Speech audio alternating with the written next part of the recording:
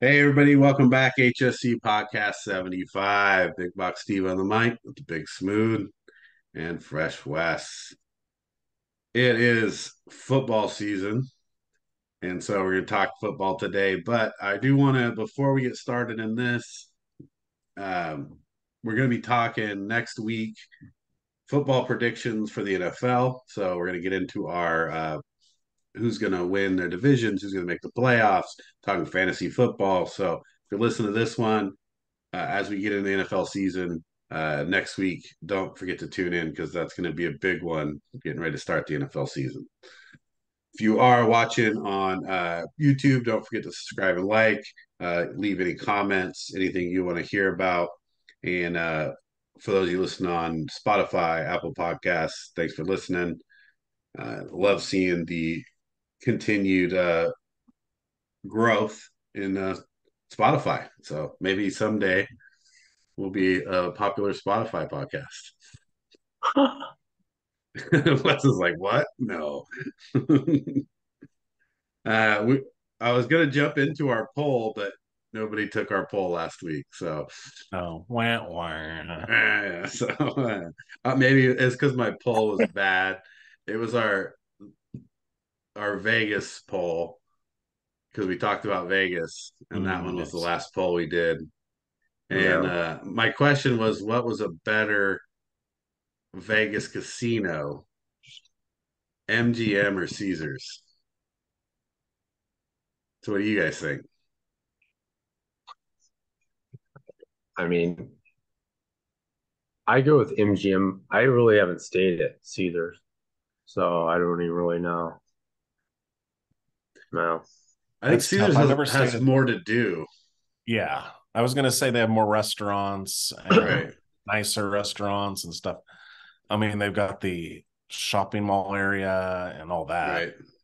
Um, yeah, MGM I've stayed at and it's huge, huge casino, but it doesn't have much to do. There's like a downstairs area that has a few shops, but Mhm. I Yeah, mean, I think I would connected go to the with tram. Caesars. I think I'd go with Caesars personally, just because there's a lot more to do. I think it's a I think they added a lot more stuff to it. But MGM, like you can't beat their sports book either, though. Like they got a pretty amazing sports book. So that was a tough one. So no responses to that one. But let's go ahead and get into today's podcast. I got a great, and so next week, I think you guys, I want you guys to get into this more because I just don't want to keep doing it on my own. But we're going to start with our HSC podcast trivia. So before we get into our topics tonight, we're going to talk trivia. So tonight's trivia topic is going to be movie quotes. So I'm going to give you the movie, and you're going to try to tell me what is the famous quote, according to a lot of different sites, from that movie. I'm gonna misquote all of them probably. You guys ready? Mhm. No Googles, no nothing. Come on. All right. Let's see. Let's start off with Derek. Why not Big Smooth? We'll go first here. Movie is Dirty Dancing. No one puts baby in the corner. Who's got it? One for Derek. All right, Wes. The Wizard of Oz. There's no place like home. There's no place like home. 1-1. Derek. Scarface. Oh, jeez. Say hello to my little Ooh, friends. say hello to my little friend. 2-1. No, Wes. A League of Their Own. of course. There's no crying in baseball. There's no crying in baseball. 2-2. They're not super hard, so I imagine you guys will get most of these. Uh, Derek, Forrest Gump. Life is like a box of chocolates. Life is like a box of chocolates. Wes, Rocky 2. Oh no, not Rocky too.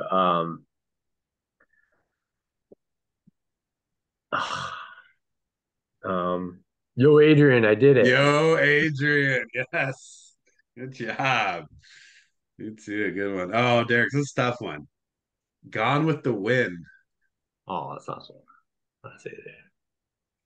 Frankly, my dear, I don't give a damn. Yeah, Yep. we talked Yep. about Frankly, that. my dear. Yeah. Wes, The Sandlot. Um, you're killing me, Smalls. Killing me, Smalls. Yeah, you guys are killing it. This is might be a tough one. I'm a little thinker, Derek. American Pie. Oh, Oh, American Pie. Gosh, I'm trying to think of like there's so many different quotes, but I don't know what the most famous one would be. I don't know. Something about Stifler's mom. No, I thought. Okay, so miss on that one, Wes. You get a One time chance at at it. band camp. Oh, you got it. I'll oh, give him that one. I'll give you that one. This one time at Van Cap. That was Wes. Kate one. Oh, look, you can't get help from the peanut gallery. Wes, Apollo 13. Houston, we got a No problem. problem. You're Derek, giving Wes the easy ones again this time. You know that, right? Come on. I'm just reading off the list. Taxi driver, Derek. Oh You no, talking to me? Talking to me. I really missed something. Wes, the Godfather. Okay, God. Which one should I do? Uh, what is it? I went blank. I don't know. I can't think. All right, Derek, here's your chance. Z. You know, it's not so funny as I can't think of it because the problem with The Godfather is we've seen it so many times. We have so many quotes in our head, and we Right. can't think of like the popular ones. Obviously, it's something with Marlon Brando. Yeah, it's just forgot. Nope, nobody's gonna get it. I'm going to make him an offer he can't refuse. Yes. Yeah. Derek in the lead now. Casablanca. This is going to be a beginning of a beautiful friendship. That was close, wasn't it? Here's looking at you, kid. Here's looking at you, kid. Wes, the Princess Bride. So what is this? Yeah. Um. Oh, it's I can't. I have it. I just can't. I haven't seen it in so many years. Hello. And Inigo Montoya, you killed Yeah, my my father. Prepare father. to die. Prepare to die. It looks like Derek for the win. Goodwill Hunting.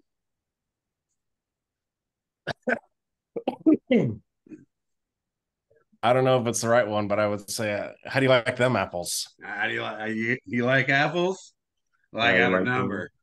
How do you like them apples? All right, what Derek for the win? Good job. Movie quotes. Derek for the win. Hey, you guys did pretty good though. Couple tough ones in there. I'm not Yeah. sure about Derek getting help from the sideline, but we'll give him the win. I still would have won. Yeah, I can't believe you guys didn't get With offer Godfather. Yeah, confused. I know. did you not No, get Well, I the just problem Godfather? is we've seen it so many times. It's not Right, like right. no. I mean, I could have done Godfather Part Two, but Yeah, you went and to college and got stupid. yeah, the colors get stupid. well, and so here's the problem: is there like so Wizard of Oz, for example, right? It kind We're of went not in back and Kansas forth. anymore. Yeah, with the Toto, we're not in Kansas anymore. Um, let's see, what other one? Casa was it Casablanca? And let's see what else. Actually, A Wizard of Oz. No, we already said that one. Yeah. So there was a couple of them that you could have went other ways, but I tried to the ones that were most popular. With each of the movies, because a lot of movies that there was other movies like Terminator, for example. I'll be back. It's like I'll be back. And Star Wars was another one. This was so back and forth between these two on Star Wars. May the force be with you.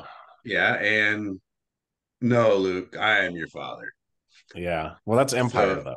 right, right. Well, yeah, I guess if you're talking about Star Wars, but the series, right? So they didn't really specify. So yeah, so a lot of them went back and forth that way, but overall, good trivia, good job. Big Smooth wins it Ow. all. All right, so let's jump into this week's topics. First thing talking is we're going to talk some sports. We're talking football. It's football season. We have college football. We have NFL. One of the topics we want to hit tonight, which we've hit before, we talked about a little bit earlier, but a couple things with that. Talking about this Big Ten, Pac-12 stuff. Like this is big happenings. And I think it's an interesting topic. And Derek, you brought up something about, maybe the Big Ten should stay at the Big Ten, maybe create a Pac-8 now that some of the Pac-12 teams have moved to the Big 12. Like, let's talk about that. Well, because I was looking at the conference and I'm like, you got the original Big Ten, and then you've got Maryland, Rutgers, Nebraska, and I think it's Northwestern. Wasn't Northwestern? Yeah. Because they were like independent, right? And then if you had them with the 4 Pac-12 teams, then you keep the Big Ten together, and then you have this little Pac-8. So you're not saying pull the original Pac-12 teams. You're saying pull those 4 teams with UCLA, USC, Oregon, Washington. Right. Yeah, because they're not going to want the 4 remaining Pac-12 teams. Yeah, Yeah. it's kind of like the way they set it up, where they have. I mean, the way the Big Ten, what do they call it? Legends and something else? Like you almost kind of, if you do that, you're kind of like setting up the original, Big Ten, and you call it like Legends, and then you call like the other 10 or 8, what would you call it? Just the Yeah. new, The the new Big Ten. alliance. How about let's do the alliance, like the Yeah. Rebel Alliance. Let's do Yeah. it like So Star Wars. what if you just had 2 conferences though, and you split it that way though, with the people from the Pac-12 that came over, those 4 teams you just talked about in one side of the conference, and then the originals on the other side of the conference. Yeah. And then And you now have a you Big Ten championship game between those two. between those 2 conferences, that Yeah. because you got to feel like whoever comes out of each of those divisions would be formidable to play in a championship game. Yeah, I mean, the Big Ten part is going to be a lot stronger Yeah. because you're going to have Ohio State, Michigan, Wisconsin, Michigan State. I mean, I guess Are they really that much stronger than UCLA, USC, Washington, Oregon? well, Ohio State and Michigan are, I mean, it depends on if USC comes back. Yeah. Even if, like, let's say USC is at their top, Oregon, Washington, and UCLA are not anything close to Michigan, as in history wise. Yeah. I mean, Washington, what has a did they technically get a share of a title one year? Yeah, 91? like 91. But also you posted Michigan's only won 4 bowl games in the Yeah, that's last true. 20 years. So maybe Michigan has good regular seasons, but they ain't winning nothing. Right. Ohio State would be the only team there that's really winning a lot. Because we're talking football too, right? Right. I think you I start mean, talking about once you some get other into sports, basketball, then it right? might be formidable because you have UCLA and Oregon's been tough recent years. Maryland, Right, right? right. I mean, and Yeah, I mean, I don't know. I mean, I kind of at first I was a little against this whole all this moves, but now I kind of want to see how it plays out, just to see, like, maybe they do create a good power conference. Um, Maybe it helps recruiting, in some of these other Right. schools. Maybe it helps compete with a little bit better the SEC in No. a sense. Yeah. Even though that they added Texas and Oklahoma. I mean, It's so the tough. SEC still got Florida and Texas now. Yeah. So it's good, Big Ten, they have Cal now. They have California, but that's still one big state, whereas the pipeline in the SEC, they got Texas and Florida. Yeah. Yeah, and that's tough to compete with. And it's not just that, like, it's Georgia is no slouch, and not talking about Georgia the team, I'm talking about Georgia the state as far as Yeah. recruits goes. There's plenty of real big good And players that come out of the Louisiana state of too. Georgia and Louisiana and Alabama. Like, they're still getting a Mhm. lot of really good players. And now you add in a Texas and a Florida as states. That's big. Yeah. Where, Oregon, Washington, USC, UCLA, they're kind of all pulling from California. Yeah. So you got one state they're pulling out of, which is Mhm. tough. Which might make those teams worse now, because you're going to have Ohio State and Michigan pulling out of California now. Yeah, potentially. I mean, which I don't think it's. I maybe I kind of like what you said, because I would like to see maybe the conferences split that way. Maybe to set up two conferences in the Big Ten, or whatever you want to call their division, their whole conference now. I don't know if you can call it the Big Ten when there's 18 teams, Yeah. but I think how they split it up is going to make a difference. Who potentially plays who at the end of the year is going to be important. Well, you know, I mean, the beginning of the year, we already know who Michigan's going to play because Harbaugh got suspended 3 games, right? Self-imposed suspension. And they're playing like UNLV Bowling Green and somebody else like the first 3 games. He suspended himself. He's like, okay, Right. I'll just take these 3 games off. It's like, Yeah. really? You get to Yeah. go For you games, go it on doesn't even vacation? matter. Doesn't Like really matter. It's like your that's your second team non-conference schedule here. couldn't win those games. Yeah. Next year or next couple years, those non-conference games should be a little tougher than that. Well, now that Uh, they're at 18 teams, how many non-conference games are they going to be doing? they Well, can't it's really not. play I that mean, many. you're playing like either a USC or a UCLA or a Washington in there instead of Bowling Green. That's Yeah. kind of the yeah. How does the SEC, like, I don't know if you guys have looked at this. I haven't looked at this much. How do their non-conference games look now that they have so many teams? Are they playing three teams out of conference, two teams out of conference, or what are they looking at? Well, they are right now, I think, but they were talking about cutting it to only a few, because I know that was the rumors, because Texas Right. and Oklahoma still aren't there. Yeah.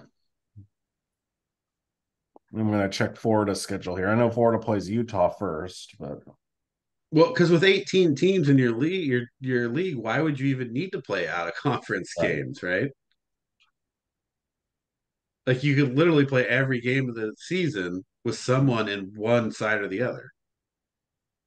Yeah, Florida has 3 non-conference games So they're still playing three, right now, but I don't know what it's going to be next year, because they right? were When they talking add. about playing more SEC games.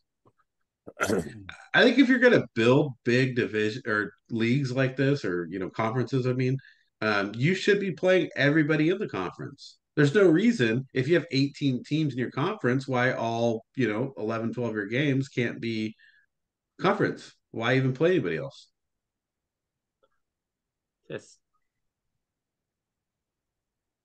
again, it's kind of some of the non-conference. They kind of want to hype the beginning of the year Right. They don't want to as lose. They they're want kind of previewing. Okay, how the SEC do against you know different teams. Someone gets a Oh, shot at maybe upsetting the SEC teams in Atlanta. You have the Texas kickoff game. Usually, is interesting. It's out of conference. I think you have 4 or 5 of those kickoff games where they well, try it to looks mix like it up. right here that the SEC next year will play their 8 conference games, and then every SEC institution has to play one other Power Five. Okay, that's cool. So like, that's better. Yeah, it so, is. so Florida next year's got Miami, Florida State, and Central Florida is their non-conference Nice. schedule, Dude, that's tough. Wide right. Wide right. and Georgia's playing Clemson next year. Nice. That's cool. Yeah, Yeah. I think I like that too, where like and I do actually I get that the small schools they need that coverage to play the big schools. Like some of those they pay a lot of money to come in and play those teams. Yeah. So they can get their hype, but Like even smaller schools that are good, like Troy and Coastal Carolina. I mean, yeah, it really benefits for them to play. Like if they can yeah, match up against a bigger, like maybe a Big 12 or a Big 10 school and play them on the road, it gives them more because those Coastal Carolina and Troy are legit programs now. You know, well, look what like Eastern Washington was doing for a while there. Eastern yeah. Washington was going in and playing Oh Oregon yeah. and Washington and Washington State and all those teams, Yeah. to at the beginning of the year Yeah. to Or try like to like North Dakota. yeah. Well, same thing. Why wouldn't you do that? If you're North Dakota, why wouldn't you want to go in and play? But that's the thing is, if I'm Ohio State or whatever, do I want to play those schools? No, because you have to give them money Right. just for them to try and upset you. Yeah, and like even Michigan, I remember a couple years back, and I want to say it was like Marshall that almost no, it wasn't. It was Well, they lost to a team that Appalachian State. Appalachian State, and they They should have beat them. lost. No, remember when they lost that on that last second like field Yeah. was a field goal block? Yeah, yeah, something Yeah, like that. that's a tough start to your season because they were ranked like number 2. No, no, no, no. They were I up mean they there. weren't that good. I Well, mean that they're was when they had Denard Robinson. Yeah. yeah. I don't think they're ranked number 2. But this You is know, years and years ago. But they lost that game. But there was another one, Appalachian State recently was real close to winning and yeah, lost. and they lost. Right. Yeah, So, but I it's do like that, like Power Five, right? I like that Yeah. idea But of it. You got to Michigan was add number in 5. they're number number five okay. They're when they top 5. lost to Appalachian State, right? Yeah. So I don't But know. I Was the it? idea of that Power Five isn't as let's say you're going to play 3 out of conference games, but one of them has to be a Power Five, like that. That's a good plan for setting up these schedules, right? Because that gives you at least one solid game against a solid team that's not your conference. They're coming from a decent conference, and it's not, middle Tennessee State. Mhm. And I'm sorry, it was Chad Henning was the quarterback. Yeah. Chad Henne. Yeah, that was a crazy. I remember that game. That was insane. Um, so for me, college football right now, I think it's like, let's see what's coming. A lot of changes happening. And then are they willing to adjust, right? To adapt to these changes they're making to make college football better. Like if you're gonna make these big power conferences, if you're gonna start taking teams and putting them all in these one, like how are you gonna make sure that you create good schedules, and make it kind of effective This against is these guys. once you start going to the little bigger playoffs, people won't be as afraid to play harder teams because they can lose more than one game. Right. One game's not going to kill you. Overall, I think it helps because it's like then it's just not like as long as they keep those non-conference, those interesting matchups, because you also don't want to just make the regular season just really dull. Well, and play nobody, right? Yeah. Well, and that hurts your strength of schedule. It hurts your rankings. So you got to play some good teams. And I want to reiterate one more time on Appalachian State, Michigan. Wes was kind of right. After they lost, they fell out of the poll completely. They went from 5 to out of the top 25. Yeah, because you lost to Appalachian State. And then the next week they lost to Oregon. Yeah.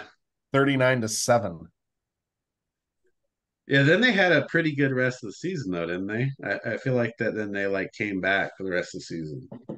Yeah, they won 8 straight and then lost to Ohio State. So yeah, they came all the way back and then ended up losing to Ohio State at the end. Yeah, then they lost to Ford in their bowl game, so they were finished at 18th, right? And that was Lloyd Carr's last season as coach. Yeah, that's interesting stuff happening in college football. Let's get a little bit in NFL.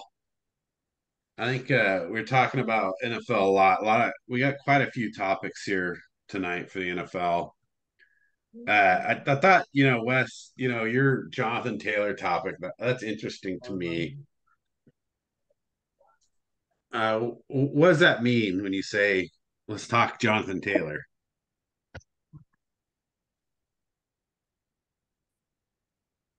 Oh, he's got a he's got a hand on there.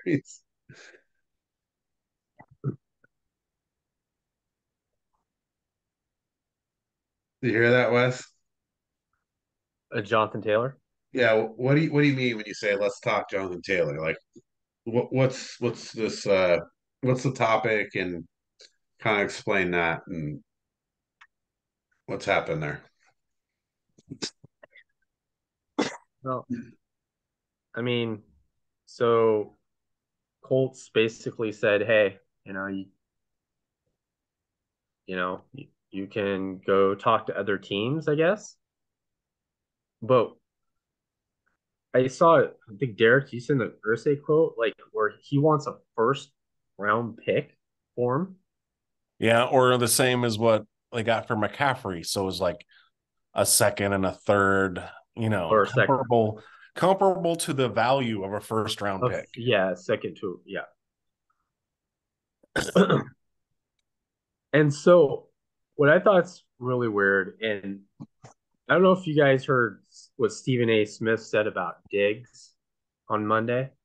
He came out and said that Diggs doesn't want to be there. Oh no, Diggs is super unhappy right now too.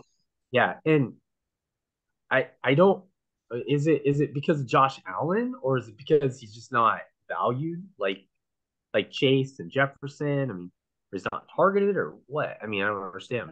No idea. But think about it. He was unhappy in Minnesota too. Yep. Some guys just aren't ever happy. They think the grass is greener other places. But then he also came out and said that what Stephen A. said was BS and that. Yeah.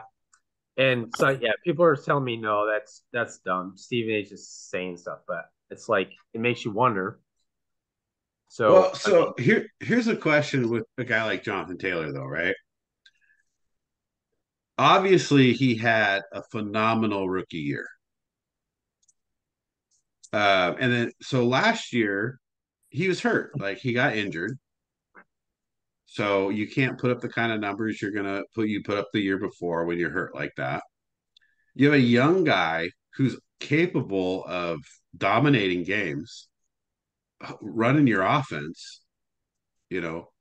Why is he so undervalued? Even given the state of running backs these days, he's not one of those like looking for his extension of his rookie contract. Like, he's still pretty new to the league. Well, I think he's up next year. Yeah, so you got not this year and next year. So you got 2 more years basically. No, I think he's a free agent next year. Is he his 4th year? Because Was his third year? He wasn't a first round pick. Oh, so he only got a yeah, okay. So you got a shorter deal. The problem Yeah, is, and this is why Irsay is kind of an idiot. You spent your draft capital on a raw quarterback, and he should know. History shows like you bring in these young quarterbacks, and if you don't give them anything around to help them, they're gonna fail.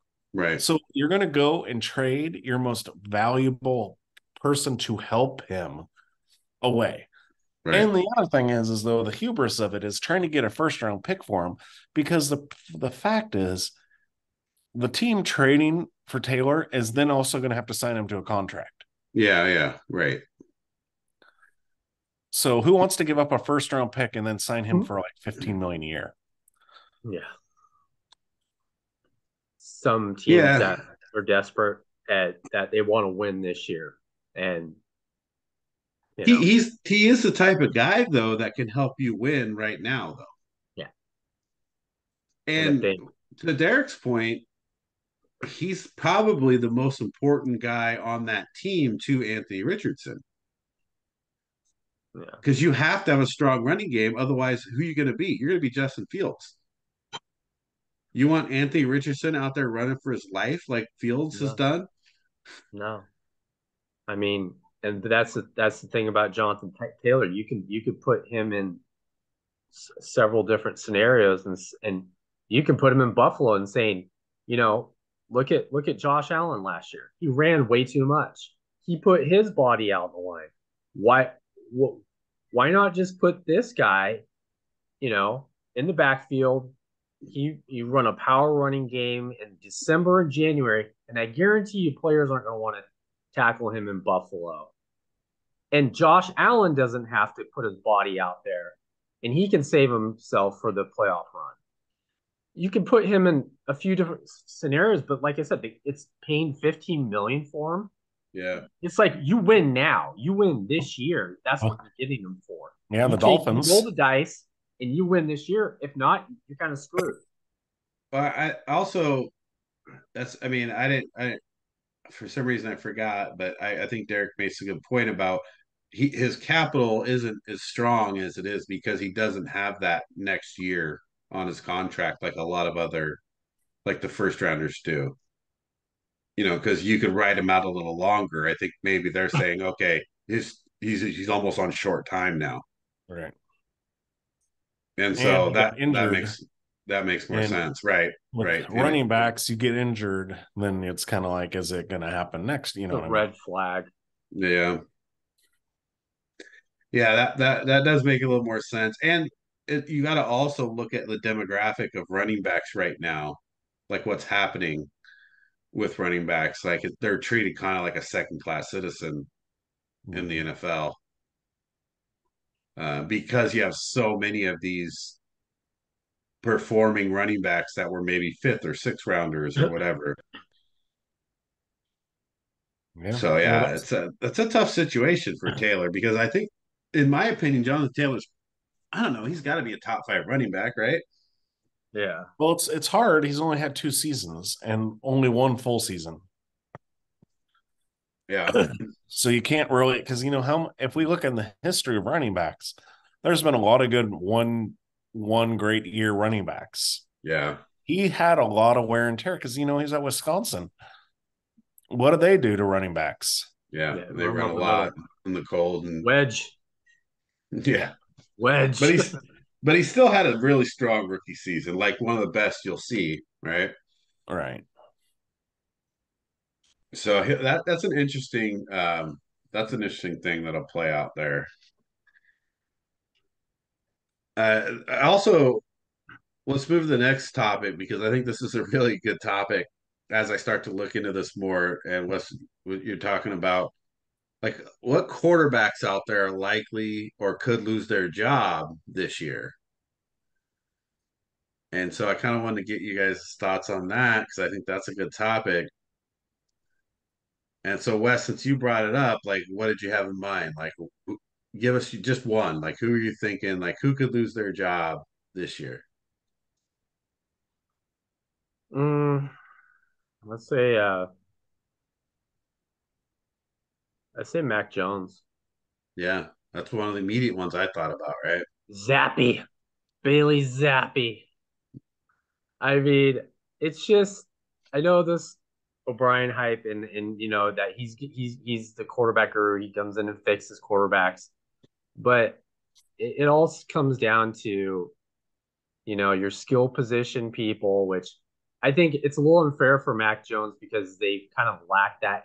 He lacked an awesome offensive quarter last year, but I don't know. I think Zappy's got more confidence. I think you've seen him in the regular season and preseason, and I think you know So if things get if they go like yeah, 500, right. Yeah, if it gets they could dicey very early in the easily put him season, yeah, I could see that too. If it gets dicey early in the season, you could see Zappy playing more, maybe even into a starting position, in. Yeah, halfway through the season. Be careful, Wes. If Mac Jones loses this job, then the Raiders will probably get him next year. Yeah. Then you no, guys will no, have we're Mac we're gonna Jones. get Zach Wilson next year. We'll get Zach Wilson No, over dude, Mac Jones. Rogers is going to retire, and Zach Wilson's going to be starting in New No, York. Rogers gonna play till he's 47, so he could No, prove everybody like yeah. I mean, if they do well, I could see Rogers continuing on, but I could also see Rogers like them having a bad season and just being like, "I'm out, I'm done, like done with he doesn't football." get what he wants. He is somewhere he's not going to get what he wants, right? Yeah. I mean, I don't know how many interviews I've seen. I mean, he's always on TV. Everyone's interviewing him. Oh yeah. Like Well, he's because like he's in New like he's York the now, doll. dude. Like He's he's like it's just He's in New weird. It's York really now, dude. It's strange. a different market, dude. It's a different Yeah. type of media when you're in New York. I, Well, and he's doing everything right. He like switched his contract around so they can Right. save cap space and all this that stuff. is because yeah, the Dalvin Cook thing, yeah, I think he just wants to win now at this point, which is also why I think if they don't win, he's going to get frustrated. He's like, yeah. "Look, I've done things to help, and Yeah. now we're not winning." And it's the offensive line. And of course that's the weak point, but that's why it's even more Oh, important that did you see him going after Bacchiardi? And the GM was like, nope. Nope. yeah. Yeah, because you can't afford him. Okay, so I'll throw out one that I thought of as I was looking at this. I think Baker Mayfield could be replaced by Kyle Trask sooner than later. I think They played about the same. I think Mayfield got the nod based on pure experience. Played more games, and when you go in, you have a team that is not good. Your team's not good, and so you want to put in the most experienced quarterback at least at the beginning. And once you realize that you're just going to lose every game, it's time to put in Trask. So I think one of the first replacements you'll see of starting quarterbacks is Kyle Trask of Baker Mayfield. Yeah, and not only that, you want to see what you have with Trask when you start evaluating next year. Like you might have very easily a top 3 pick Right, just right. the way they look right now. And for them that's okay because you need a quarterback, you need to know what you have with Trask. You Right. already know what you got with Baker Mayfield. Yeah, nothing. And it's just not he's not the answer there. He's not a long-term fix for sure. He's not. But you need to So know if Kyle Trask is though. yes. Yes. And so I'll, for me, for my money, if I would guess on the first starting quarterback, I'm going Kyle Trask to replace Baker Mayfield. First one to go, probably, yeah, when you think about it. When you just look around the league and you're like, yeah. Well, it's this year, all the rookies are starting. Right. Mm-hmm. So there's not a lot of replacements coming in from those rookies for sure. Right. But Oh well, Derek, go ahead. Who do you got? Like, what's a replacement? I mean, looking at it, the only one, I guess, if we're going to say rookie taking over, I guess Will Levis for the Titans. Yeah. If Well, the because Titans start you're off, really not who are you really replacing? Like all your quarterbacks are trash. well, it's Tannehill still, isn't it? Yeah, Malik Willis is all dude. right. He had two The touchdowns the other last one, preseason. because of the preseason and because of more injury wise, gotta say, man, Farva, Aiden O'Connell, Oh, taking over jeez, I for knew Well, it. Jimmy I was G. just waiting. no, I should have so timed it. 14 minutes. Actually, 14. No, so here, so let's talk about that for a second because there are significant chances of not performance replacements, but injury replacements, right? And Aiden O'Connell is a legitimate opportunity replaced based on injury of Jimmy Garoppolo. we're gonna do two quarterbacks, right? We each get two. We Yeah, gotta do two. I think that's a legitimate thing because Jimmy Garoppolo goes down, he's prone to injury. That's a legitimate injury replacement. I can't see Aiden outperforming Jimmy. I don't see that happening on without an injury. Well, I'm just looking. This is the Raiders' schedule. At the Broncos, at the Bills, play the Steelers, at the Chargers, play the Packers, play the Patriots, at the Bears, at the Lions, play the Giants, Jets, at Dolphins, Chiefs, Vikings, Chargers, at Chiefs, at Colts, play the Broncos. That's a tough schedule. Yeah, that's not easy for sure. So I'm thinking, you're you at best, have yeah. by the time they're like, no, we're out. Let's see what Right. Aiden O'Connell's going to do. Jimmy G's not getting us 10 wins. Yeah. Well, But here's the thing: Jimmy G could be injured by week 3. Yeah. I think That's what I looked at, and I said this is an injury potential replacement. And it's not going to be Brian Hoyer because he looked horrible. No, no. and he's never been And good. anyways, the where you got Aiden O'Connell, anyways, you didn't really give up anything for him. If anything, you kind of already know this is a guy that's potentially probably going to be a backup unless he comes out and he plays during the season and he plays lights out.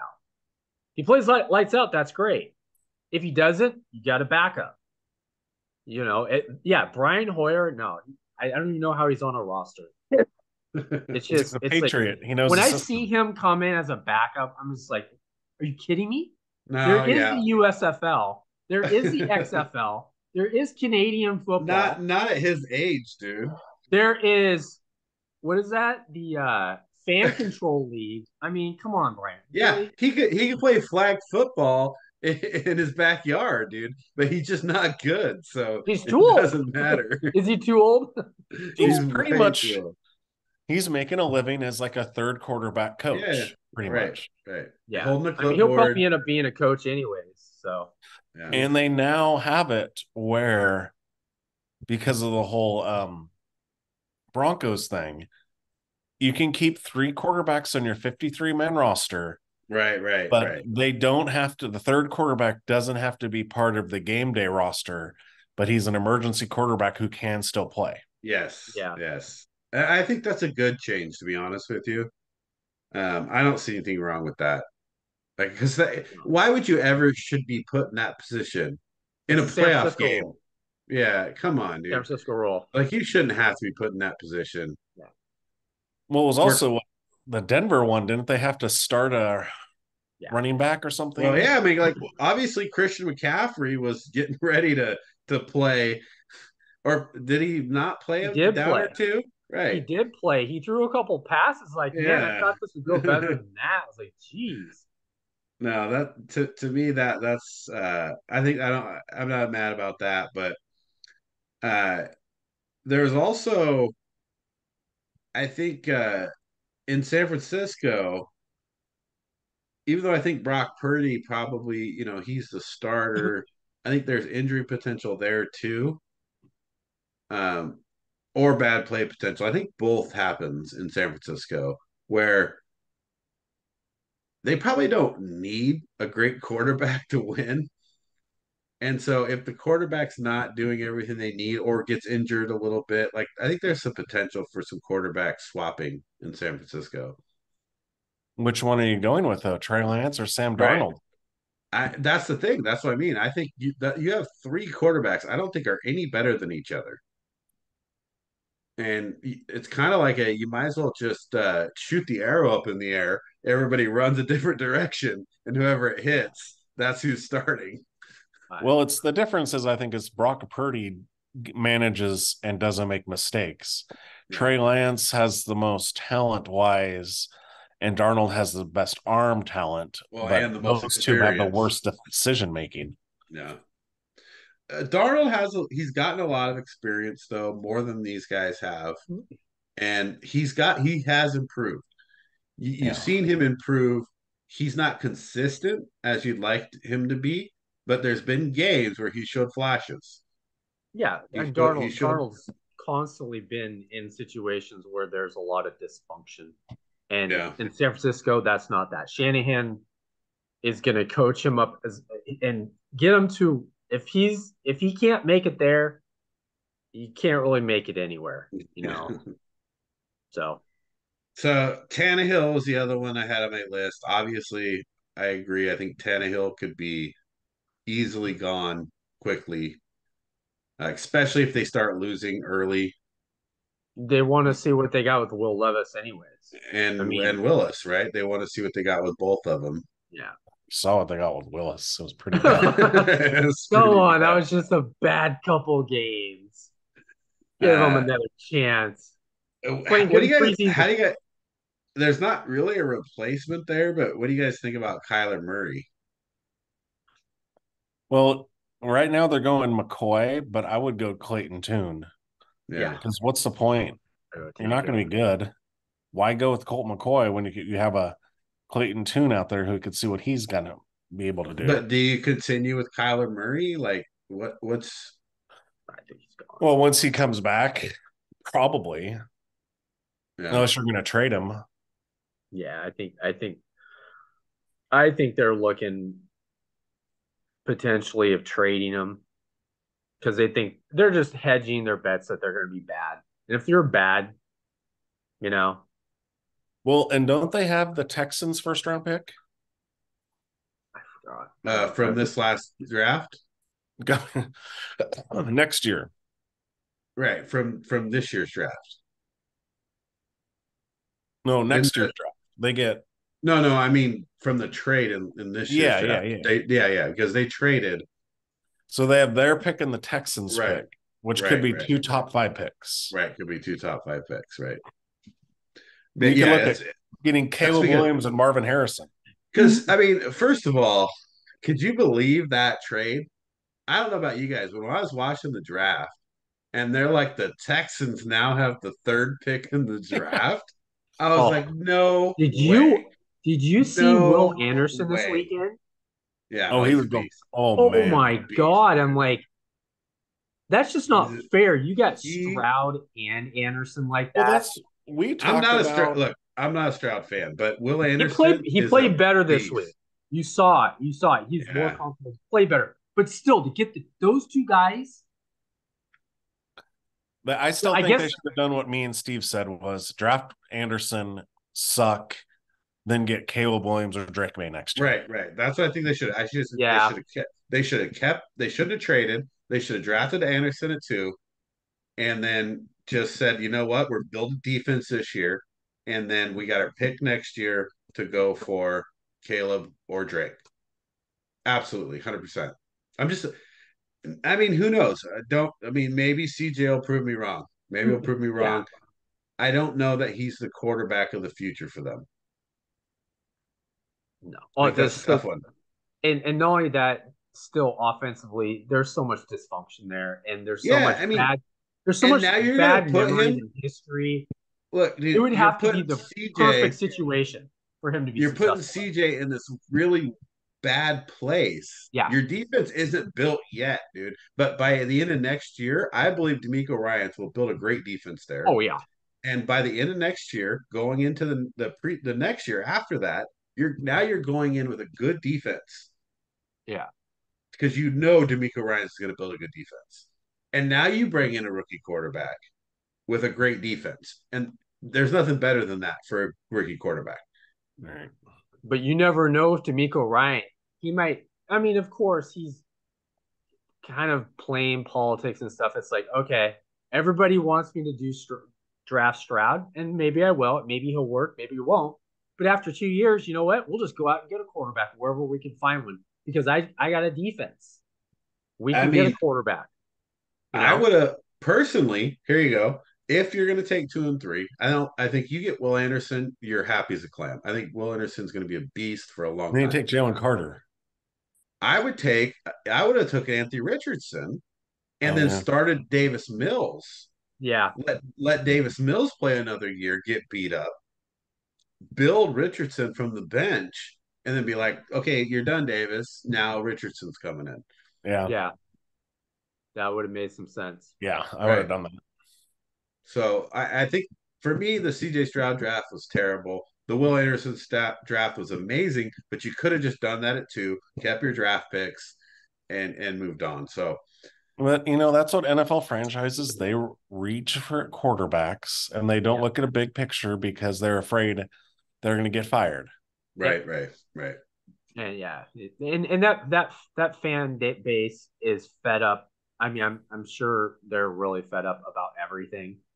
And so when you draft a Stroud, that's almost like, here, fans, here you go.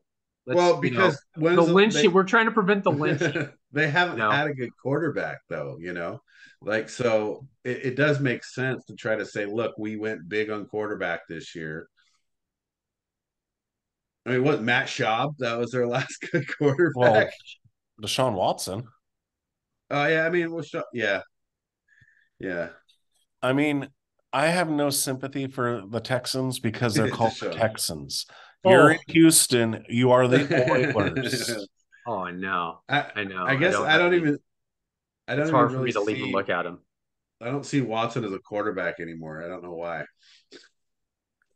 Dorian Thompson-Robinson. Yeah, is Deshaun going to lose his job? No, I thought about it.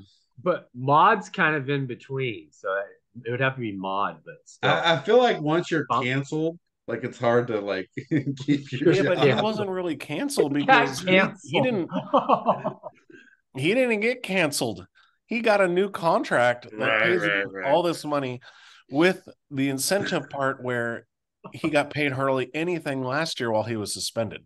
Dude, it's robbery. It's just actually highway robbery. It's like, how is the world set up like this?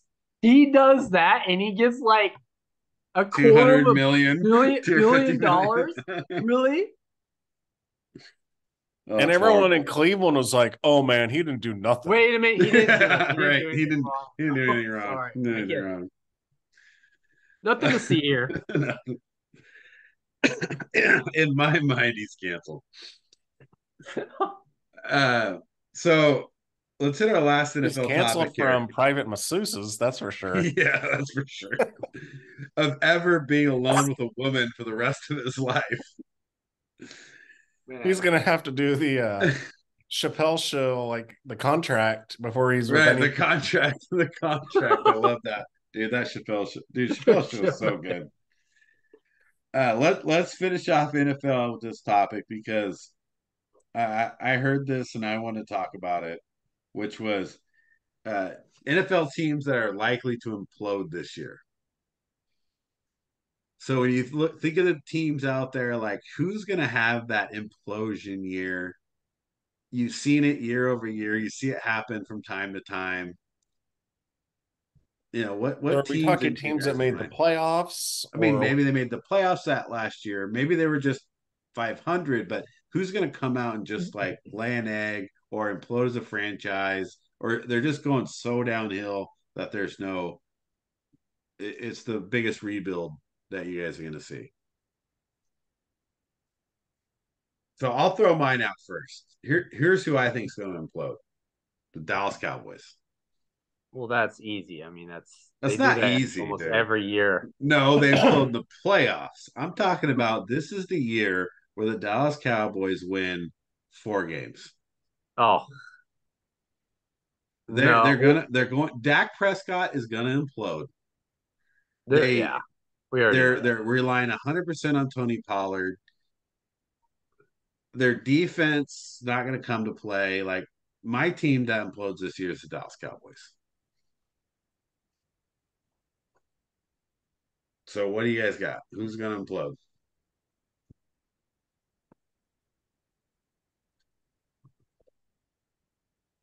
I have two teams. My first is one where Steve will say I'm a hater, but I think it's the Denver Broncos. I mean, they already kind of imploded I know, last but I year. think they're going to implode more I just thought that. because they got Sean Payton, who's right. supposed to resurrect Russell Wilson. There's, Russell, everything was because of Hackett. It wasn't because of the players. It wasn't anything like that. It was a mulligan year because Hackett was the worst coach in the NFL. Sean Payton comes out and talks trash about Hackett. Right. Then they come out and play. Well, if they lose to the Raiders on opening week, it's going to start to implode. Yeah. I mean, and I guess when you're talking about like franchise implosion, you're talking about it's a second year in a row.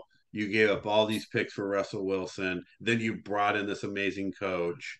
If they don't have a good year, it is kind of a franchise implosion at that time. And yeah, so I do get that. But with the same sense, like, yeah, they kind of imploded last year too. So they did Yeah, but suck. they came up with the scapegoat. Yeah. And they're like, oh, that was just, this Right. year it's different. Not our fault. But yeah, I mean, absolutely. Denver is definitely on my list as well. So I don't argue that. Wes, what do you got? I got the Pittsburgh Steelers because there's this noise out there that they're going to be good, and Kenny Pickett's the answer because he had a couple good games last year. But I think that's all going to backfire when they go in division and look. They got to play Cincinnati twice, the Ravens twice. You know, they're just their defense, Right. of course, is legit. We're It's talking about their okay. offense. And I just don't think I think it's gonna blow up in their face, and Tomlin's Yeah. gonna not quite. They're not gonna make the playoffs, and I think Kenny Pickett is trash, dude. I don't care. He is, dude. but, He's trash. But the one problem, though, is Tomlin doesn't have losing seasons. No, he doesn't. So he doesn't. That's why I'm saying when he has a losing season, it's gonna hurt. It is an implosion. There's a lot of they're like, hey, dude, we're gonna be good this year. It's like, you're playing in your division. Oh, better hope Burrow doesn't play about 6 games. and by the way, George Pickens is better than Justin Jefferson. I've heard that noise. Get out of here! Come on, really? Get out of here! At which sport? Wes, I don't think the Volleyball? Steelers are worried about Burrow because he throws 5 interceptions against them. Yeah, not always, but yes, he's just setting him up for when he throws 7 touchdowns on this year. I think the Steelers is actually a legitimate pick there because they're playing tough division, right? Baltimore and Cincinnati are both really good. Cleveland's not horrible. So yeah, you could lose a lot of games. Yeah, and their schedule is not easy. Yeah, not easy at all. It's just it's and kind of Kenny Pickett is your quarterback, so that's the problem I have, dude. Why would you draft Kenny Pickett and then like, hey, this is the guy we're going with? Well, it was between him and Malik Willis, so tomorrow. Can I pass? Can I pass? Tomorrow. You can't pass tomorrow. You got Mitch Trubisky, and don't get me wrong, Mitch is not the best quarterback in the world. No, he's not good, but is he different than Kenny Pickett? No. That's what I was just gonna say. If they're like the same person, it's like you spent all that capital on a guy that's basically that you already had. Yeah, it doesn't make sense. Yeah, I agree. I think Pittsburgh can have a rough year. Yeah, he has small hands. He has small hands. Yeah. And then You know what that Yeah. means, right? He's got small hands. Small hands, small feet, or you wear small gloves. What do you? Any other teams out there? Like there wasn't a lot of teams when I looked at this that I was like looking at really bad implosions, but I think Oh, Minnesota. yeah. That was my next one. Yeah, Yeah. I That think was my next Minnesota. one. Yeah, The I end think of Kirk they're. Cousins. Yeah, the end of Kirk Cousins. You get rid of Dalvin Cook. If Jefferson and Cousins don't connect like crazy, like I think you could be in trouble Yeah. because your defense is not great. Well, they had like what wasn't their point differential like the worst Yeah, ever? it was And they insane, but they still had this Yeah. crazy winning record, Which even is though right. I think they bizarre. were And that doesn't weren't happen they 2 years in a row. minus points at one point and Yeah, they're like like eight 12 and and two 2 and or yeah, minus like like 8-2 5 and points. I'm minus like, points. really? Yeah, so Minnesota would be the only other team that I was looking at going like this could be an implosion. Yeah. This could be like a downturn of a franchise where I, it's a serious rebuild situation. I kind of want to go a little bit with the Chargers, a little just because of their coach. Right. Like, I Not a mean, fan of their coach. I can't even believe he's still coaching. Talk about I'm the glad. worst. Yeah, like you guys should be happy about that. I don't know why you're mad.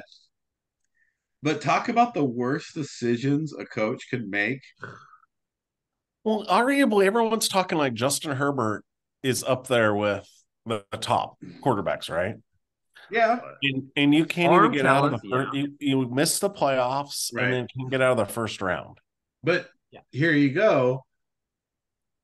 I mean, maybe this is a time where you actually can blame the coach. Because I'll take Justin Herbert on my team anytime. Well, think about it. The Raider game, the coach calls a timeout when the Raiders are trying to run out the clock for a tie. Right. A tie, they make the playoffs. That's a coaching decision, right? Yeah. And so Yeah. that was probably, and being a Raider fan, I know it's that, but then for it to be like, oh, you're going to do that? Well, F So, you, we're going to go and win now so you don't make the playoffs. so you're telling me right now, if the Chargers like, hey, I'll trade Justin Herbert for Jimmy Garoppolo, you guys would be like, no, I don't want him. Oh He's no, trash. I don't think I think Herbert's top 10. I don't know if I'll go top 5 yet. Yeah. Until he wins some games. Not only that, he's got like 13 fourth quarter interceptions. It's great. He throws a lot of interceptions when it matters. And you know, that's he's not got really Keenan Allen and Mike Williams too. Yeah. Yeah. It's not like he came into the league with like the Colts receivers. No. Arm strength wise, you know, deep accuracy wise, he's one of the better in the game. Yeah. But yeah, I mean, decision. He's still young, so yeah. And it's a dysfunctional franchise. That's the other problem, it's right? So the other problem is, and so that's part of the look. Let's talk about Mahomes for a second. Mahomes is an amazing talent, right? But yet the play calls that he's in often put him in a chance to make great plays. Right. Yeah. If Mahomes would have gone to the Texans or something, what would we be looking at? Exactly. Right. Or the Bears, you know, since they you'd be he wouldn't be no Justin Fields, that's for sure. Or Mitch Trubisky. Yeah. So I think there is a little bit of that with Justin Herbert. But I agree. I don't think I wouldn't put him in the top of all quarterbacks at this point, but I think he has the potential. I think he's got the athleticism, the arm strength, the accuracy, the things that go with that. And I don't think you'll know personally until you put a decent coach with him.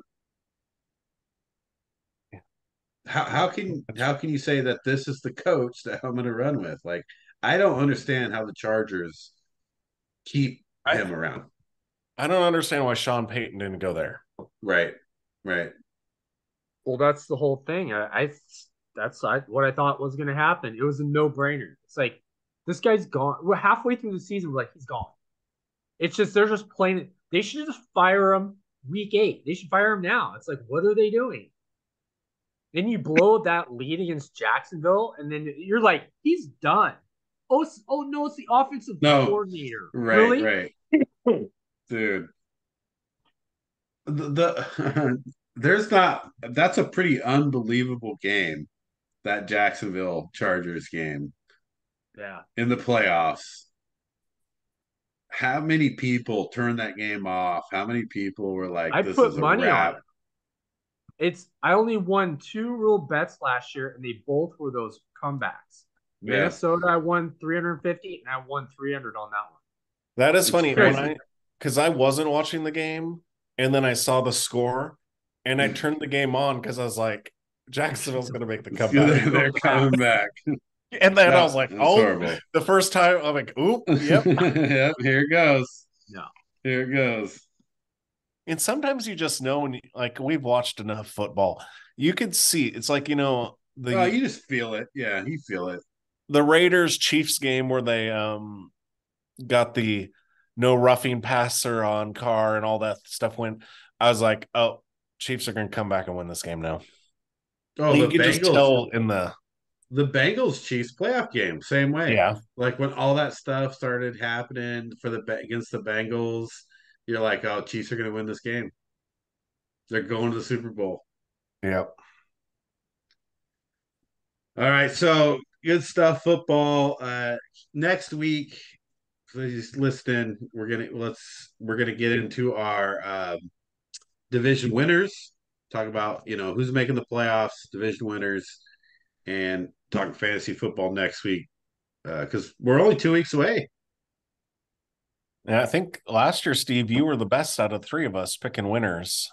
Yeah, but you still won the weekly picks, Weekly and in the playoff game, the right? games wise, but you Yeah, yeah, won yeah. who's going to make the playoffs and preseason who was going to the playoffs. Yeah, I actually did pretty well.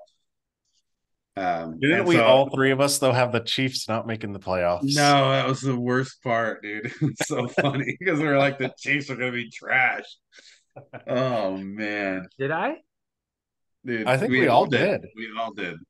And it's because Tyreek Hill was leaving, right? We're all like, We were all on the Raiders bandwagon. and You got Honey the Badger left, Chargers, you had the Ravens, the right? Bengals, and the Dolphins and the Bills. So And let's just I remember, feel bad. audience, tune in for our picks because we're really good. I I really just, dude. We I didn't was even pick the Super Bowl winner right, to make the playoffs. but I was still like Listen to us. 75% or something though. Like I don't even remember that. I Jeez. still had like 75% of the actual playoff teams. So I did well with the overall. yeah, mine was horrible because I had the Cardinals making the playoffs and the Raiders. That Yeah. worked out. No, we're still. Oh man. Yeah. Someone asked me today, hey, what's your Super Bowl pick? I go, come on. Let me finish preseason. I was like, Yeah. I don't know yet. Yeah, you can't make that. What happens if I'm gonna go. I'm gonna go to that place that Aaron Rodgers went to in Southern Oregon. I'm gonna go. What is it? The dark room. The dark room. I'm gonna go to the dark room. I'm gonna come out with a winner. Right.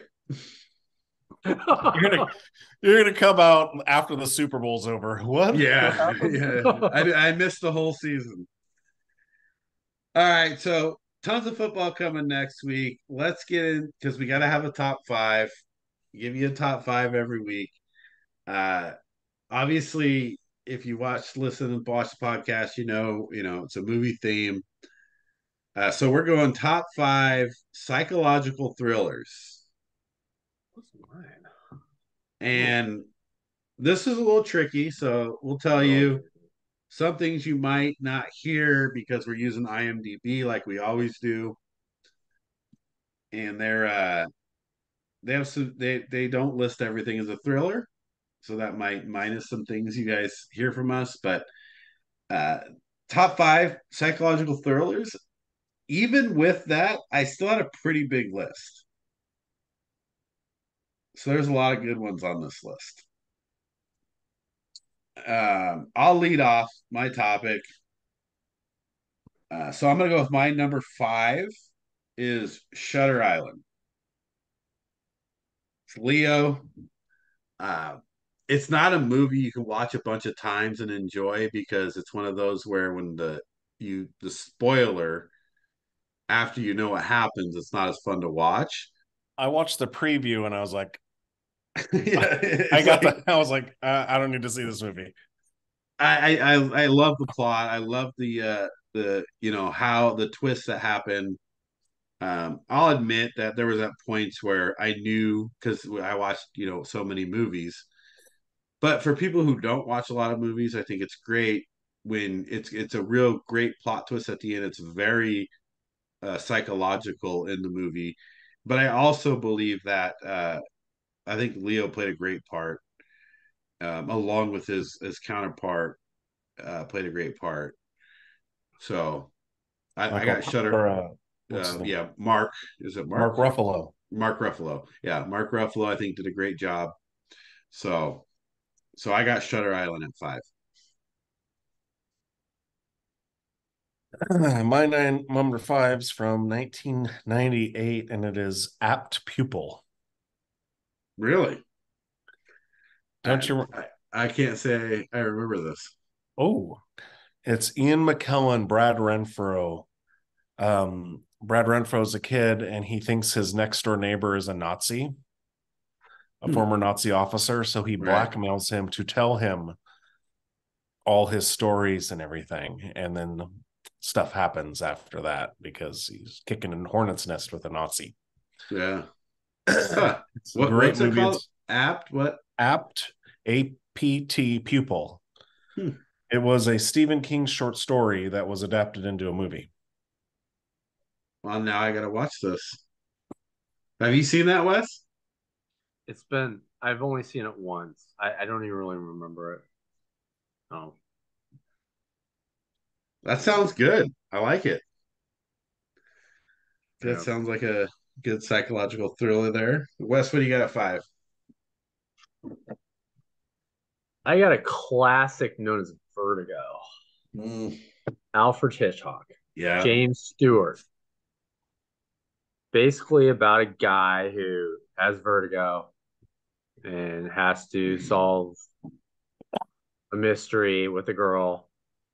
And the weird part about the end of the movie, and I remember watching the first time as a kid, is like, is that the girl? Is that the same girl? And you're just like that the whole time. Yeah, I Because remember that's what that. he's doing too. Yeah. And yeah, that's what he's doing. And you're just like, no, it's like, yeah. Is it better than Rear Window though? That was tough. It was either that or Rear Window. I Rear had both of Window those was on like my list. 6. Yeah.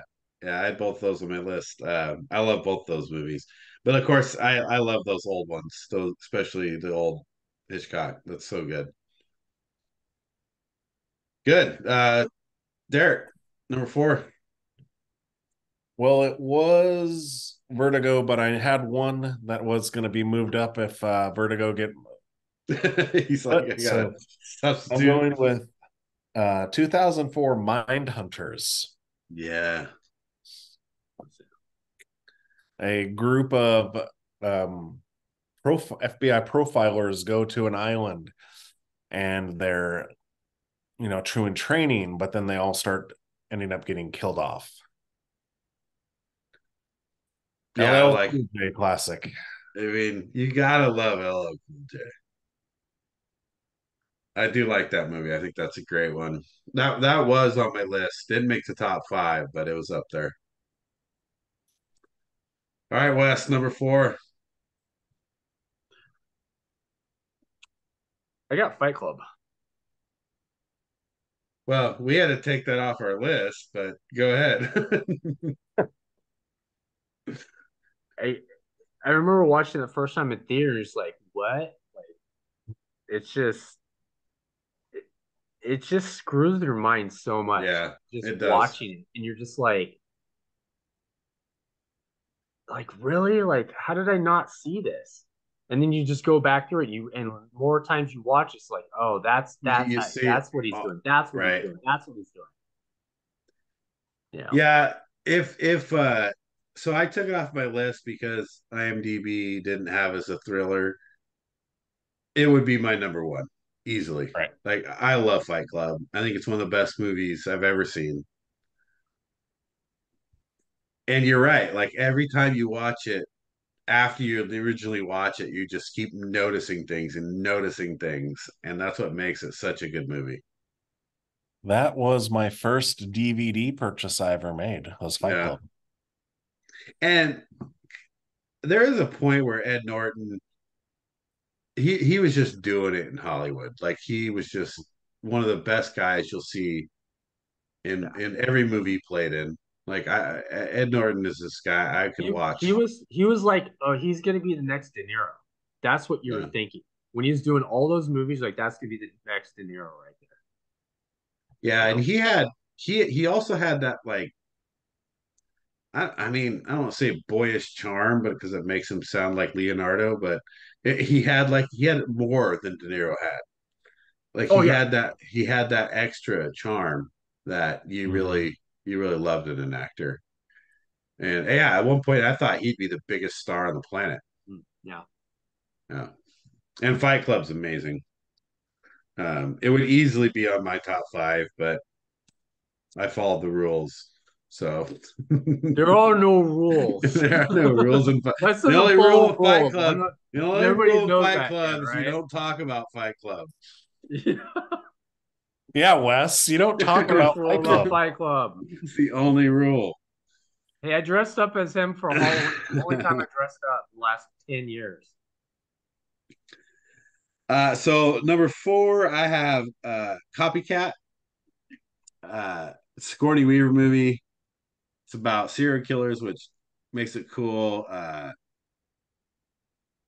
It's great because she's got agoraphobia. She can't go out of the house, but then she's like this amazing like serial killer analysis, and Harry Connick Jr. just kills it in this movie as the killer, original killer, but not the copycat guy.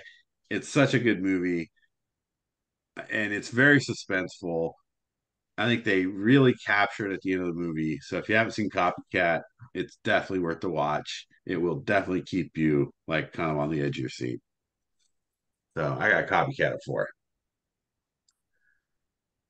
All right, Wes, number three. Mine's Shutter Island too. Yeah. I mean, I actually didn't see the movie until a couple years after it came out. I was like, do I really want to see that? I got it run on DVD, and I was just like, yep, that's Martin Scorsese. You Yeah. know,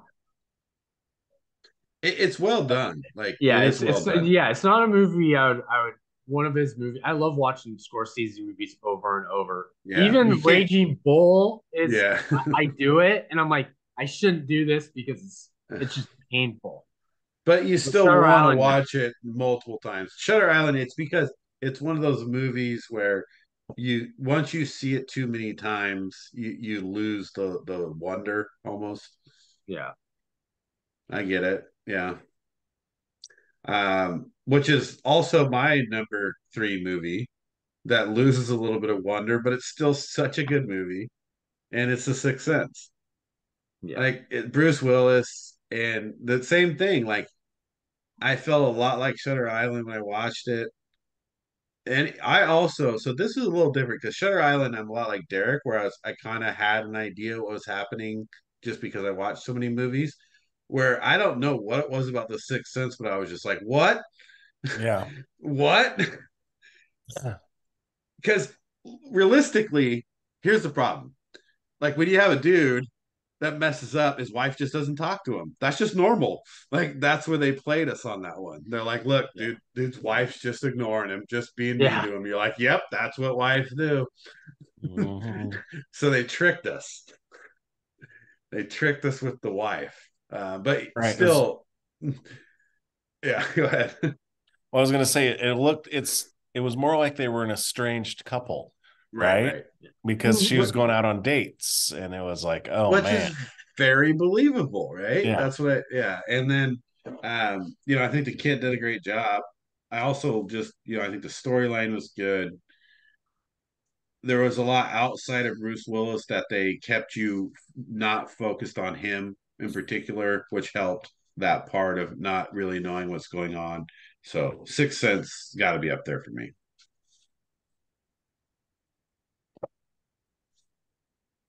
All right, Derek, what do you got at three? Well, you can't have a psychological thrill list without a Christopher Nolan movie, right? So my number three is Memento. Oh, I love Memento. Yeah, I That's mean, that's intense.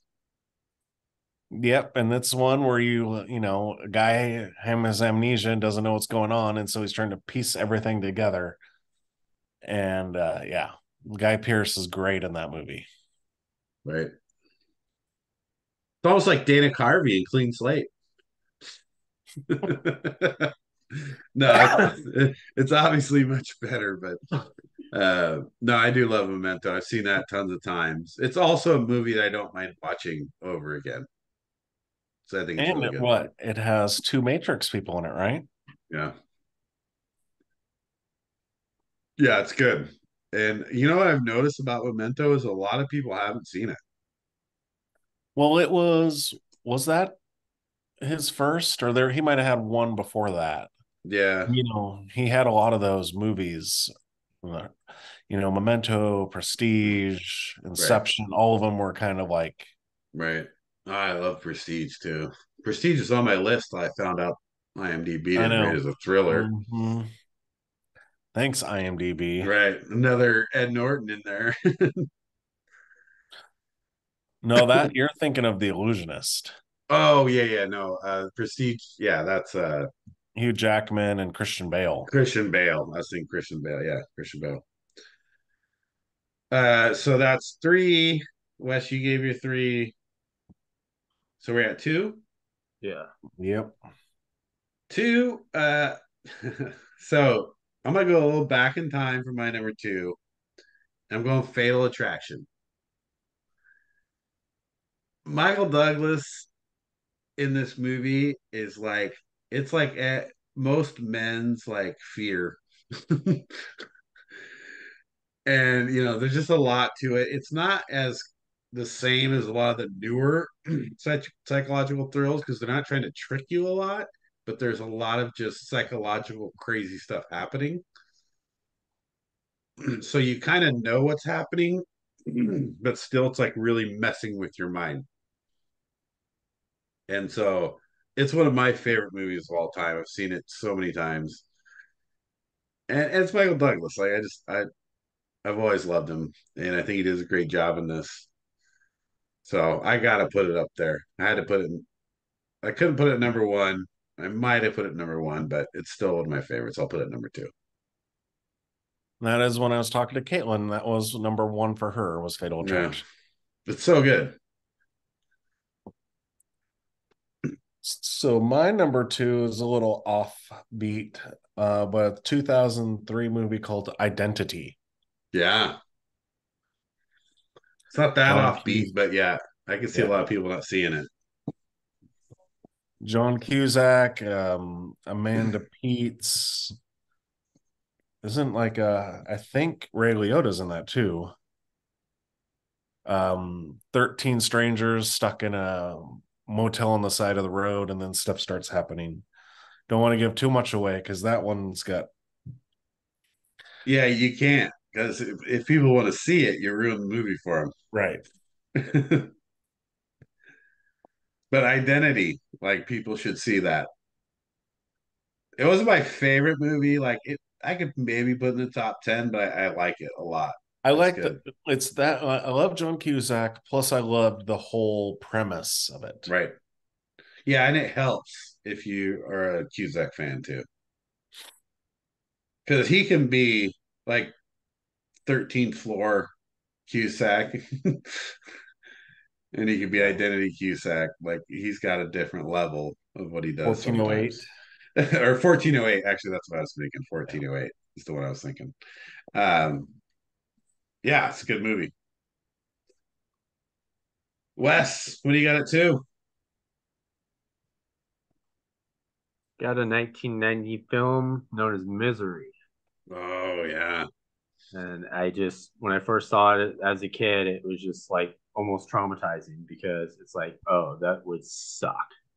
I mean, just when she busts his legs, it's just like, oh my God, Dude, dude. when she puts the block in between his legs and breaks his ankle, is Yeah. that not the most brutal scene? Why you got to do that to Sonny?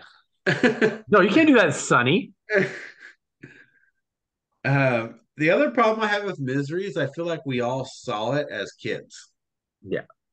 right?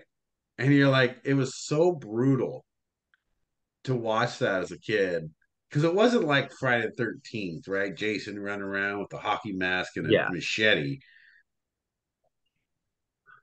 I literally was like, when she puts that block in between, it's still to this day, it's traumatizing to me. Yeah. Not a huge Kathy Bates fan. That was on my top of my. That was in my top 10 for sure. But I do Another love it. Stephen King. Yeah, it's good. It's good. Although Kathy Bates does kind of play that psycho pretty well. So can't really, and a great story. I guess the storyline's great too.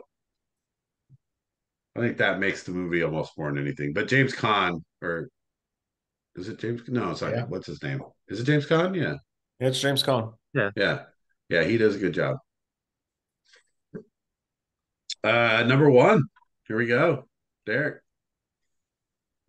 I kind of think we might have all the same number one because it hasn't been said, and we've talked about it on other shows, and that would be Silence of the Lambs. I think we do. Yeah, we do. I mean, what can you say, right?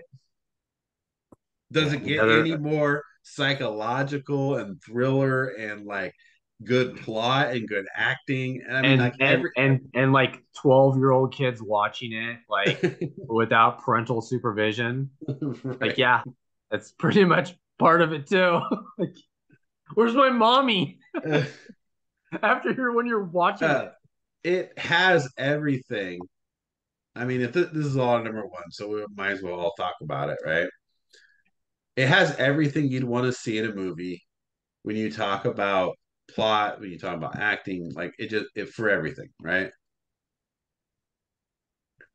I don't know how you get better. Yeah. No, I mean, And just the thing of having Anthony Hopkins isn't even the villain, really. Right. But like the whole psychological part is him. Well, he plays like he kind of facilitates the psychological thriller of the movie. Right. He makes it more than just like FBI looking for this dude that's putting people in his basement. Yeah. Yeah. And then like every time like she goes to see him, and granted I saw this one, many times when I was younger, like it just freaked me out, every time like Yeah. she's going down to talk to Anthony Hopkins. Yeah. It's like they call it today like a trigger. Like every time. Trigger. It's a trigger. Is that what they call it? Trigger? Oh, that's the it's been worst word on earth. Like her going down to talk to him has been spoofed in so many things. Right. But of course, when you watch it as a kid too, I'm like, man, she's kind of hot. I was like 12, like she's kind of hot. It's like, I'm not gonna lie. Doing? Like I'm a little bit of a Jodie Foster fan. Jodie Foster was kind of hot in that movie. She was above average. Yeah. No, I can deal. I can live with that. Like you gonna be mad about being married to Jodie Foster? No. Nah. It kind of might be. She's a lesbian, so she doesn't. So he might not be getting much going on. Well, you know what? I'm a lesbian. She had a bad boyfriend. But yeah, I think I got Silence of the Lambs. Wes, you got Silence of the Lambs. Yeah. Yeah. So number one overall psychological thriller. Another great Anthony Hopkins movie. Yeah. One of my he is my favorite actor. He's really good.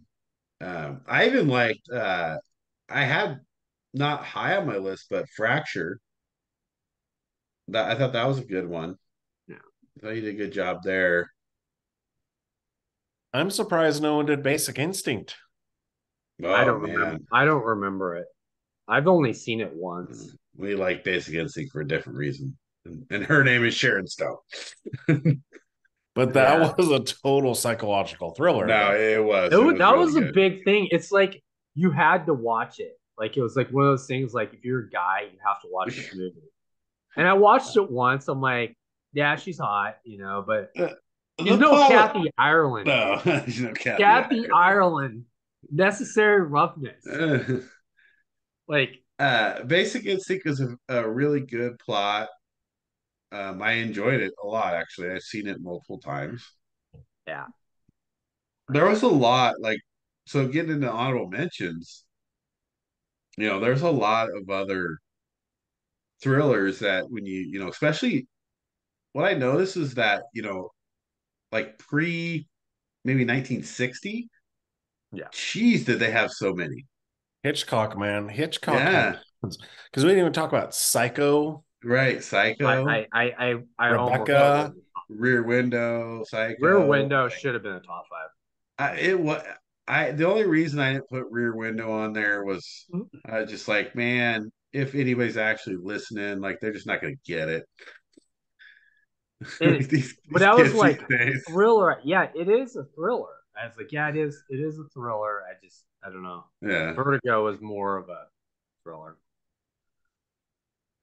yeah, I like Psycho. I think There's a that's up lot there. of people. The thing is before 1960, there was a lot of There's a lot of screwed up movies. Like it's just really eerie and weird, and the music just makes you like, oh, it's kind of Yeah, it's weird and very dark too. yeah. They're very dark. So they did a good job. Cool. All right. Well, that's our psychological thrillers top five. I think that pretty much wraps us up for the night. Don't forget to tune in next week. And this is when we're going to get into our big NFL stuff, fantasy football. For those of you still listening, I'm going to throw out a fantasy football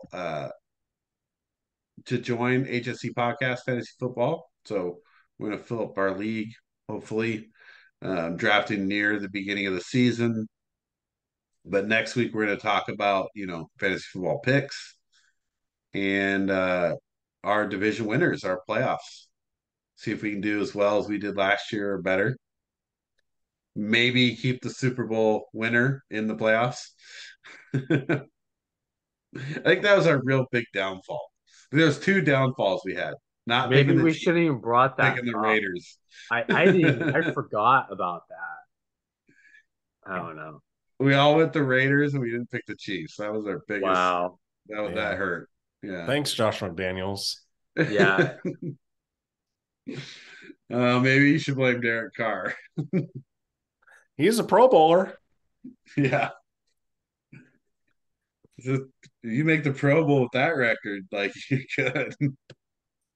Telling you this much, yeah, I think he's got a good chance of doing it this year too. Well, definitely. I mean, I think New Orleans is in good shape, considering they're just in a trash division. Like, I don't see how they can't win that division. No, I think you have to try to lose that division, to be honest right. with you. If they don't win that division, then all the people that hated all the Raider fans that hated Carr will be like, Told you so. Well, but New Orleans already has a good team, though. That's the problem. It's like yes. you're already pretty good. So, cool. All right. Well, let's wrap it up here. Any final thoughts? I mean, gonna find out who's gonna be the surprise cuts coming up. Yeah. Always happens every year. It's like, what? Who got, what undrafted free agents make it? It's going to be interesting. Yeah. I love the end of when they do the last roster cuts. I think that's cool. I mean, I hate it for the guys who get cut, but it's good Yeah. to see We'd that. love to watch their dreams get shattered. Yeah, I love to watch Like their the dreams rock. get shattered. Like the rock. But it means it's the beginning of the season. Like rosters get finalized, like you're ready to get going, and I think that represents a good part for me every year of the NFL because I can't wait. Like can't come fast enough. All right, guys. Well, thanks for watching. Don't forget to subscribe, like, any comments, especially top fives. Any top fives you want to hear? I got a couple from not our comments, but from my nephew. We might hit this later in the season. But in the comments, you guys want to list any top fives you want to hear? preferably movies or sports. We'll do those. And then, yeah, we'll see you guys next time.